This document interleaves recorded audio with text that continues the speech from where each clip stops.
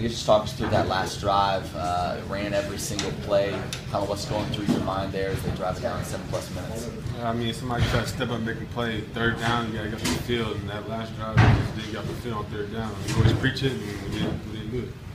Being on the field so long, did it wear you guys down? I mean, it was a tough night weather-wise, but did it kind of wear you down being out there so long? Me personally, no. I mean, it affects the big guys more usually, but personally, no.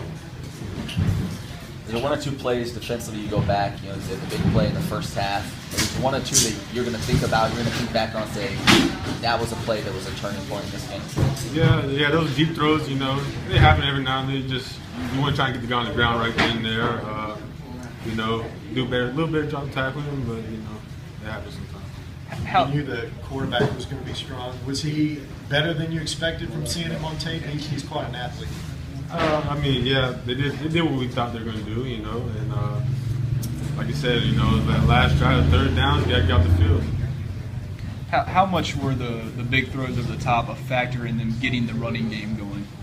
Not too much. I think they had two big passes that really affected us, and besides that, we pretty much limited the passing game. After you get up 13-0, Kenny Scott made a big play, recovered a fumble. You guys kick a field goal. You're up 13-0. You had to be thinking, man, this is going to be our day.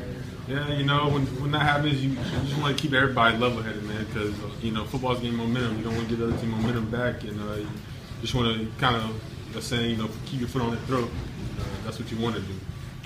Is it right now maybe hard to think of it this way, but do you think you'll be able to step back and realize just kind of what you guys accomplished and appreciate this more in the next week or two or month or however long it takes? You know, that's what I told the guys in the locker room, especially the defense. You know, guys have their heads down. You know, it hurts, but at the end of the day, we did something that, you know, this school's been around for, 40 years? The team never done that. So we got plenty to be proud of.